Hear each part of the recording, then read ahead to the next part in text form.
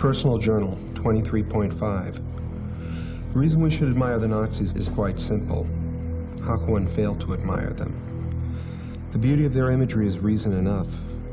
The work of Albert Speer, Leni Riefenstahl, and other German neoclassicists recreated a brutal aesthetic that has always impressed me. Not to mention Martin Heidegger and his Being in Time, published the same year as Mein Kampf. Then there are the uniforms. Pure sadomasochistic chic.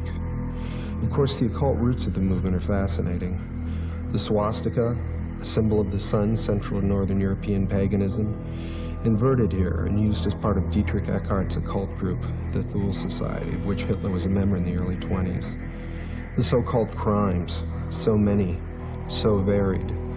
And many of the Nazis' tactics and beliefs have been embraced and used by governments of, say, the USA, to control their black and Hispanic populations in ghettos, using massive amounts of narcotics to destroy and corrupt entire communities.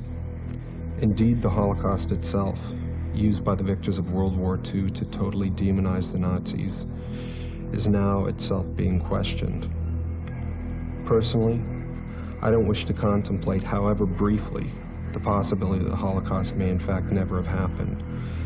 Not out of any ill will toward the Jews per se, but because the resolve necessary to commit a crime on such a grand scale harkens back to the glory days of the human soul.